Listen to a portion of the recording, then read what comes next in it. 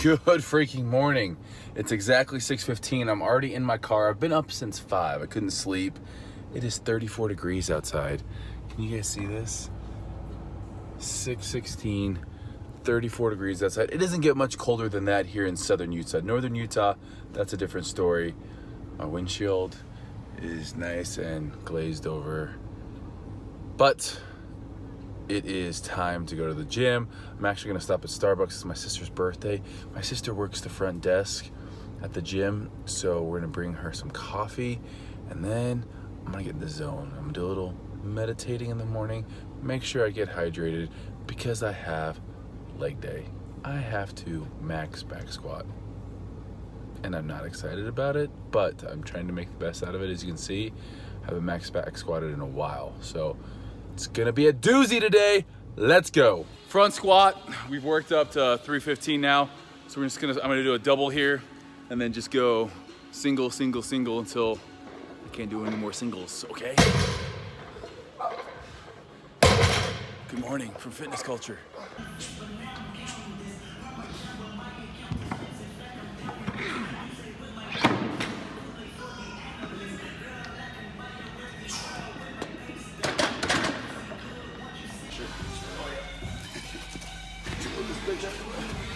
You can bail if you need. Oh, so easy.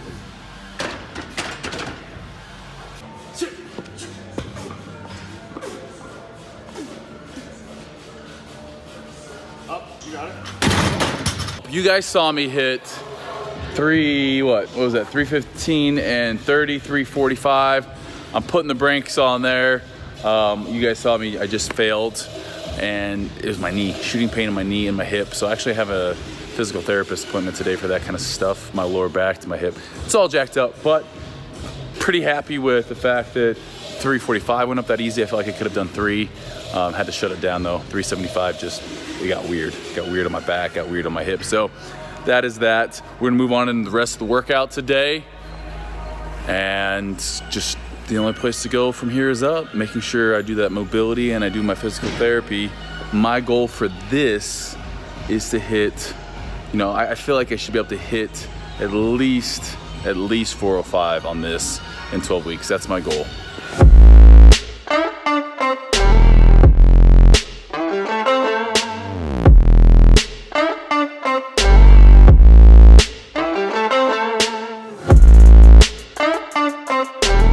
What you do, day in the life of some gym owners. We're buying new equipment because we need some stuff out there. I made the mistake, I bought a bunch of equipment back in the day. This actually wasn't a bad buy from a gym that was going out of business, but a lot of the equipment is subpar. So now we're going through, we're buying all sorts of new equipment. It's fun, but pricey. We're here to check out this refrigerator, and I found it on Craigslist, so I'm gonna try to make a deal. They're asking $350. I'm gonna see if I can't get them down to $300 and use my negotiating skills. All right, here's the fridge. It's definitely in working condition.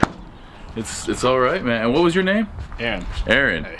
Aaron, thank you. Do you follow the YouTube? I do every day. My man. All right, I'm digging it. I did tell the people I was gonna say, would they take 300 for it? Of course, for Stevecook. Perfect, let's do it. Man, I absolutely love it when that happens. I absolutely love it when that happens. It's cool when you're, you know, searched on Craigslist for a fridge and the person follows you. Now I kind of feel bad for asking for it for 300 rather than 350, but I told you guys I was gonna try to finagle down to 300. But the fridge looked good, everything looked good. Now that I'm up here in this neighborhood, I kind of want to go see if I can find maybe a potential lot. Let's go try to find a lot up here because I like the views. This is kind of what I'm talking about. Good views up here. Looks pretty dope. I don't know if I can walk on this. How soft is this? Oh, I'm gonna get my shoes dirty. But, oh, these are all walkout basements. I do not want to have to build a walkout basement. I'm not a walkout basement kind of guy. I think that you spend all of your time in your kitchen and living room area, and you need to have your pool right outside your kitchen. Like the thing I want is a kitchen that overlooks this amazing living room with vaulted ceilings and a door that opens from, you know, you can go from the kitchen outside and also the living room right outside to a covered patio. outdoor kitchen, and pool area. That's what I'll have. So these are a no-go because they're all walkout basements. I refuse. I do like that view though. Yesterday, we went and saw the refrigerator, looked at some lots. Today, I'm back into the gym. I usually come into the gym every day in the morning, and then I leave for a couple hours in the middle of the day to run errands, do emails, eat, take a nap, because if I'm gonna wake up at 5:30, I'm gonna definitely need a nap sometime of the day. And then I typically come back. So I'm back, finally submitting this big order. We've gone back and forth. I don't know if I can, I'm gonna try to show you guys what we got coming. We got all this good stuff coming. So yeah, it's gonna be legit as hell here. This is gonna be enough to pack our entire gym. Vertical leg press. We went over a little bit more yesterday about it. So we're submitting that. We just got some designs for some fitness culture, a fitness culture logo. There's just so many things that when it's your baby, when it's something that you have put your time into, you want everything to be perfect. That being said, I need to work out today. So we're gonna do core and HIIT cardio, and that's actually gonna be the next Swole series, so the next episode tomorrow. Today we just gotta get this guy to deliver the fridge, and I gotta get a meal prep company up in here. Yeah, it's gonna be good stuff. Just a lot going on. I have a hard time trying to compartmentalize everything. I'm a visual person, so we're just gonna get whiteboards for this entire room. We're getting the podcast set up. I just need to sometimes take a deep breath and remember everything's gonna be all right, man. So I did not finish yesterday's workout. I'm gonna be completely honest with you. I went to the physical therapist after that little episode where I dropped the weight on the front squat, and the knee's just been a little bit off for a while, and yesterday made it a lot worse. So looks like we have some meniscus issues. He says surgery is always last resort. So we're gonna try to strengthen other areas. It's probably also off my lower back, L4, L5. A little bit of bulging disc, or I had 2 bulging discs when we did the x-rays on them. Kind of messed up, and I've always had tight hips, so it's a tight hip, lower back, knee issue that just can come from doing mobility. So good thing is we have mobility in the program. We have worked that into the program, so I'm gonna finish up the legs and then also do mobility. Finishing off today's leg workout, giant set. We got 3 sets, 8 to 12. That means failing in that 8 to 12 rep range. Giant set, so we got leg press, lying hamstring curl, leg extension, hat squat, hip abductor, and adductor. So what we're gonna be doing, each one, I'll do an exercise, 30 seconds, straight into the next exercise, straight into the next exercise. After I complete the full round, I rest for 2 minutes and then do it all over again. So we get 3 rounds of that. And then from there, we got a lower body mobility routine.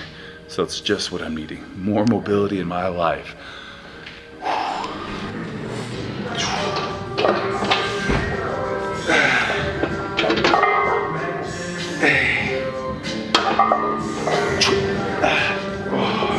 I'm actually not gonna go to failure on this one, just because I am feeling that. Anytime I bend my knee too much, the meniscus starts, I really hope I don't have to get surgery, but it starts hurting there, so.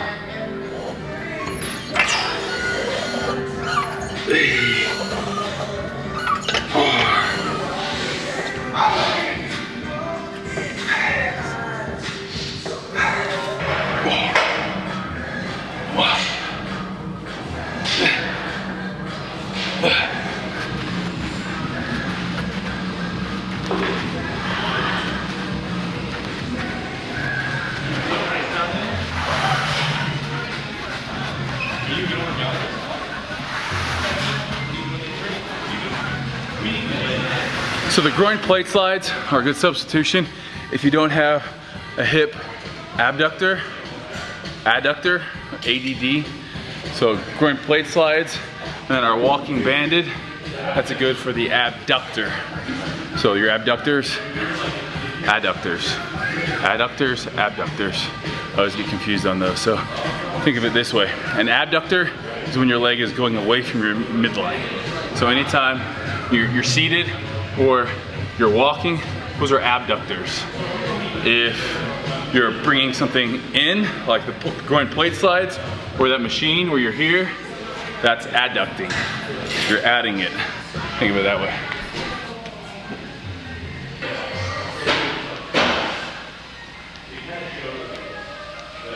that's pretty much it for our giant sets with legs, hamstrings, quads, calves.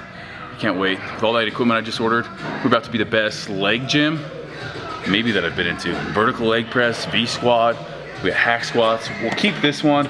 We're definitely getting rid of this crazy thing. So if you guys are in the market for some gym equipment, we're gonna be getting rid of this leg press. We're gonna probably be getting rid of that squat rack over there, unless I can find a house and put it in my garage. It's always nice to have a squat rack, bench rack in your garage. We're gonna have we're gonna have a standing calf raise. We'll have a donkey and we'll have a seated. This place, the legs in this place, this will be the place you want to come and grow your legs. You might have just leg growth camps. Speaking of camps, I think we're probably actually gonna do our first camp in February if all things work out.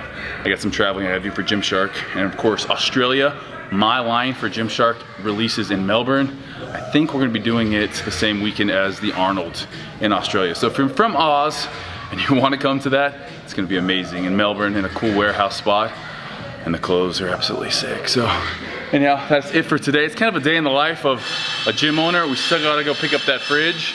But you work out, you talk to people as they're coming in, you work out some more, you do a bunch of stuff online, marketing, just growth, business growth stuff, and you try to get it all in and still have time for friends and family and your dog, who is at my sister's house right now. I'm gonna go pick her up after this. I'm coming, Poppy. Don't worry, Daddy's coming. Thanks for guys, thank you for watching. We're on our way to 1 million.